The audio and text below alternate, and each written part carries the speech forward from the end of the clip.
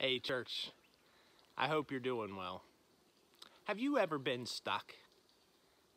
Okay, don't stop the video. I know this is how I started exact same way last week, but this is a new message. Look, a different t-shirt. If you missed last week's, there's probably a link, to the channel down there somewhere. Click on that, check it out.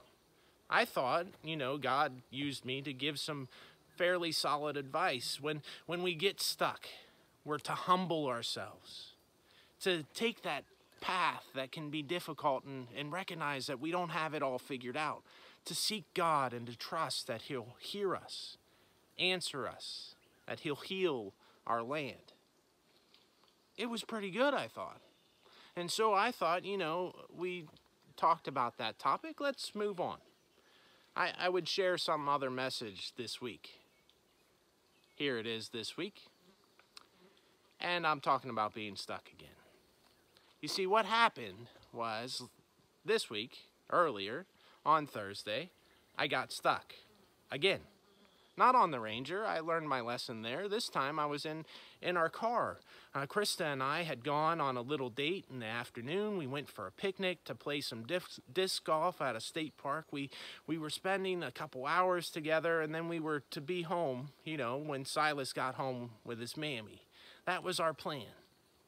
So we drive out there, we get our food, Krista's setting up the picnic table, and all of a sudden, as I'm getting things out of the back of the car, I hear this little, whisper, psst.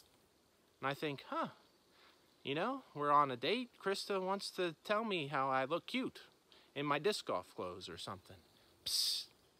I listened some more. Krista was, by the picnic table. I was by myself at the car. It wasn't her. I listened a bit more. Psst. It's the tire. Losing air at a rapid rate. And so I go and investigate, and I find the hole. And I play this little game. Psst, psst, psst, psst, psst.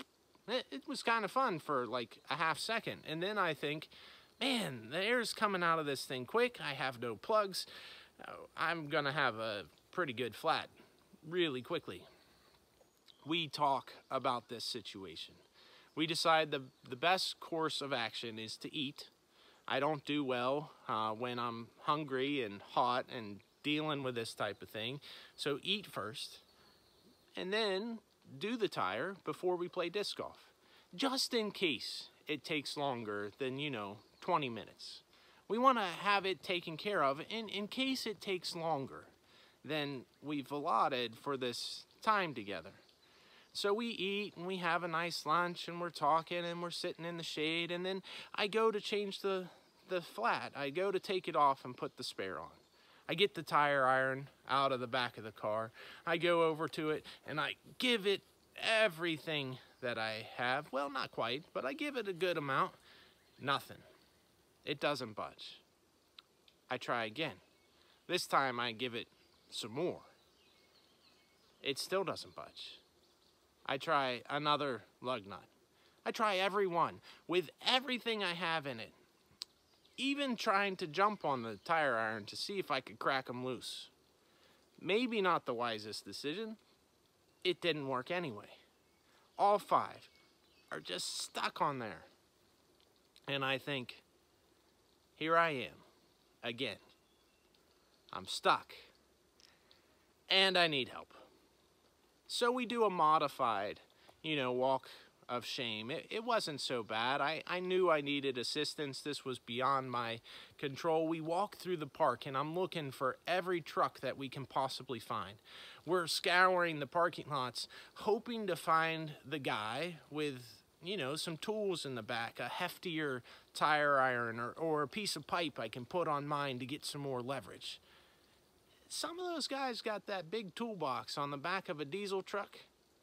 They must have Fritos in that thing. Not a tool to be found from anyone. I'm flagging down people and nobody has anything. Finally, this guy comes by and he has a tire iron, a 4-way one in his truck, and he says, you can try this. It's a little heftier. See what you can do. I grab the tire iron, everything I have in me. It doesn't budge. The guy's a little younger, a little fitter than me. He said, let me see that. He puts everything he has into it. He gets one free. He tries the other 4. They don't budge. He looks at me and kind of laughs and says, well, good luck, buddy. I'm gonna go eat dinner with my son and my dad here. When I'm done, I'll come back for the tire iron. I hope you have some luck. See if you can get those things off. Nah, not a chance. In the meantime, you know, I've taken other steps of humility. I've gone through the phone list. Hey, we're here in Blairsville. Can you help? Hey, my tire iron's not working. I need some assistance. No luck. Finally, I do the ultimate humble thing. I call roadside assistance. Say I need help changing a spare. Can you come? We'll be right with you, sir. It's a little bit of a high volume. Let us get back to you. Long story short, they could send a tow truck the next morning or in the middle of the night. Or in the afternoon. Some help. Eventually, you know, my mother-in-law, she gets home with Silas. I call them and I walk Silas through the shed and I tell him how to get the big pipe and where Pappy's tire iron is. And they come and they bring it and I put the pipe on the tire iron and I give it my all. And it takes a while, but I get 3 more of the lug nuts loosened. 4 out of 5. On the 5th one, I'm trying, and I'm trying, and I'm trying, and it's been hard on all the other ones, and eventually I get to the spot where I've bent my tire iron, and I bent my father-in-law's. Sorry about that, Boyd. We'll look for another one. I was still stuck. After I sought help from all kinds of people, in all kinds of ways, I was still there with a flat tire and no way to get that lug nut off other than to wait till the next day for it to be towed. Eventually, I admitted that I had one more option. There was one more tool that I might try, and we went home, and Krista and my mother-in-law, they went home with me, and I said, thanks so much for the help. I need to just try one more thing. Silas, you can come with me. We'll get some ice cream afterwards. We'll see if this last thing works. We go home, we get this last tool, the breaker bar in the socket that my father-in-law has, and we bring it back, put it on with the pipe, and we get it off. All in all, you know, we got stuck around 3 o'clock. Around 10 o'clock at night, I get home again. Over a flat tire. I was stuck. 7 hours. It was miserable. And I was thinking about that, and I thought, you know, God, I just talked about being stuck on Sunday. I didn't need to be stuck again this week. I learned the lesson. I know what to do. I humbled myself. I sought assistance. I trusted that you would hear. Why am I stuck again?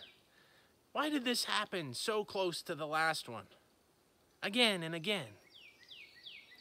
You know, really those things were not that big of a deal. My attitude was fine. It was kind of funny. We were at a park. I enjoyed the picnic table. It all worked out okay. I mean, I got the car to the tire place the next day with the help of my father-in-law. The guy at the tire place took off the 4 tires that were going bad. He put on 4 new ones. I got new tires, a little less money, a lot less money, and life is good. But why did that happen right after it happened already? These were little things. But in our life, this happens in serious ways too. we're feeling down and out and stuck, and we're giving God all we have, and we're coming before the Lord in humility, and we're saying, Lord, we need help. We need help. We're stuck in this situation, and we don't know what to do, and our only hope is that you would intervene. We need you, God. And sometimes right then is when something else happens. We're out of the frying pan into the fire. We get stuck again and again and again, and it's all compacted into this little time frame. It's like the hits just keep coming and coming and coming. What do we do then? How do we proceed? How do we keep going when it's one thing after another? You know, I feel like the advice from before still remains. We're still to humble ourselves, to seek God, to trust that the Lord will hear and answer. And we're to keep going, to persevere, to fight the good fight, as it says in Scripture. But when we're in these times, I'm often reminded of Paul. I'm reminded of what Paul says in 2 Corinthians. This is chapter 11, verses 24 to 30. Listen to what Paul said. 5 times I received from the Jews the 40 lashes minus 1. Wasn't that nice of them? Cut off one of those lashes. I just lash them 39 times instead of 40. There's more significance to that number, but we'll move on. 3 times I was beaten with rods. Once I was stoned. 3 times I was shipwrecked. I spent a night and a day in the open sea. I have been constantly on the move. I have been in danger from rivers, in danger from bandits, in danger from my own countrymen, in danger from Gentiles, in danger in the city, in danger in the country, in danger at sea, and in danger from false brothers. I have labored and toiled, and have often gone without sleep. I have known hunger and thirst, and have gone without food. I have been cold and naked. Besides everything else, I face the daily pressure of my concern for all the churches. Who is weak, and I do not feel weak? Who is led into sin, and I do not inwardly burn? If I must boast, I will boast of the things that show my weakness. Paul's talking to the Corinthians, and this man had an amazing life. He started churches all over the place. He met Jesus on the road, who changed him, who made him into the man that he was. He was an apostle of the Lord. And he's saying, if I will boast, I'm not going to boast in my strength. I'm not going to boast in those things that I've done well. You know what I'm going to boast in? My weaknesses. Those areas where God has shown up through me. Those times when I've been shipwrecked and beaten and at the end. That's what I'm pointing to. The ways that Jesus has shown up in my life. Later in chapter 12, he's talking about, being tormented with this one particular difficulty, a thorn in his flesh that he doesn't describe completely. And he says in verse 8, 3 times I pleaded from the Lord, take it away from me. I'm stuck here, God. God, would you take this thing away? I've had all of this happen, and I need your help here. Take this thorn out of my flesh. Work to get me unstuck. If I was writing the story, after the 3rd time, I would do the 3rd time's a charm. Jesus pulled the thorn out. Paul's rest of his life, smooth sailing. No more issues. You know what happens in verse 9? Nothing like that. Jesus said this to Paul. My grace is sufficient for you. My grace is enough. For my power is made perfect in weakness. That's a rough lesson. If you're relying on yourself and you're wanting a life of comfort and ease, and all you're really wanting is for God to fix your problems and take away your weaknesses and make you strong and make things comfortable and easy, if you don't ever want to be stuck again, and you're hoping that God will alleviate every problem that you might face in the future, God doesn't say that that's what's going to happen. What he says is, my grace is sufficient. My power is made perfect in weakness. When we're stuck, we need to know that God's grace is enough. That he will bring us through whatever hardship we face, even when they pile up on each other. And that somehow his power is made perfect in our weakness. It's a lesson that I'm trying to learn. I'm trying to see God's power through my weakness. Trying to trust the Lord when I'm stuck. To be more like Christ. To know that his grace is sufficient. God has given us so much in his Son. He's poured out his love for us. His grace is enough.